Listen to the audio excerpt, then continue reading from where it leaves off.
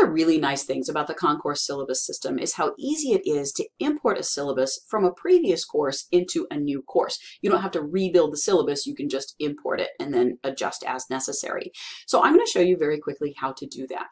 My name is Diana Sage. I teach speech communication at the Collin College Frisco campus, and I thought it would be nice to have just a video showing you step by step how to do this.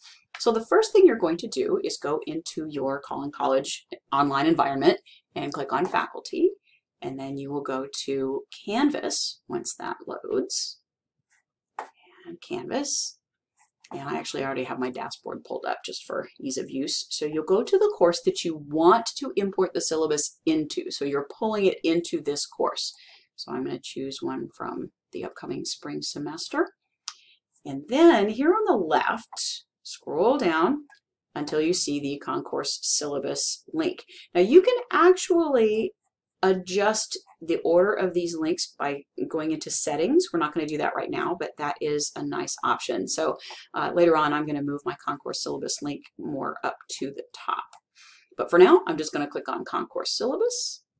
And it's going to bring up a partially pre-built syllabus. All of this stuff is already populated. It is so handy. It's already got the times that it meets and the course description.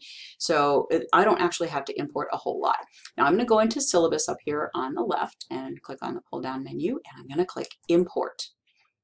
And now this is just searching for what you want to import. So leave it blank because you just want it to pull up all your options. So just click search here. Now I'm going to import this syllabus from my previous one in fall 2019. So I'm just going to click this top one, click import. And I want to import the contact information, the supplies, the course policies, the method of evaluation, and even the course calendar, because I have it listed by class meetings and not by dates. So it will not require too much tweaking at all. So I'm going to go ahead and hit import here. Yes, I want to continue. And there it is, and it's got my contact information. Once I have figured out what my office hours are, I will adjust that. It's got my supplies listed, my attendance policy. None of this has changed since the previous semester, so I don't have to adjust any of that. Same with the method of evaluation, the grade breakdown, the course calendar. I will adjust this a little bit because it's coming in from a wintermester course, and so I'll actually be adjusting this quite a bit. But everything else is exactly the way I want it to be. So I think we're good, actually. Look at that. That didn't take me any time at all. Now, when it comes time to edit this, you can click edit.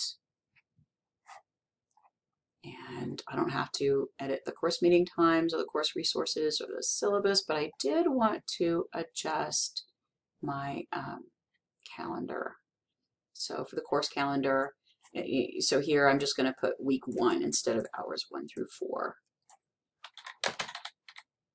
Oh, you have to click edit.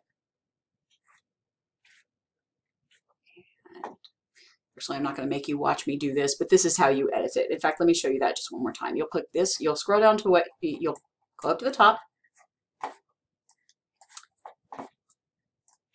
click edit, and then find the areas you want to edit and click on the little yellow pencil icon, and that will allow you to edit. And then once you have made your changes, then you would hit save to save your changes. And then just to make sure everything looks right and you don't have any duplicate information, click view, and that's going to put it in the preview where it looks the way it will look to students. So there you go. That's how you import your syllabus from one course to another, and then how you adjust it once you've got it. I hope you found this helpful. If you have any questions, you can always ask the ELC, the Collin E-Learning Center.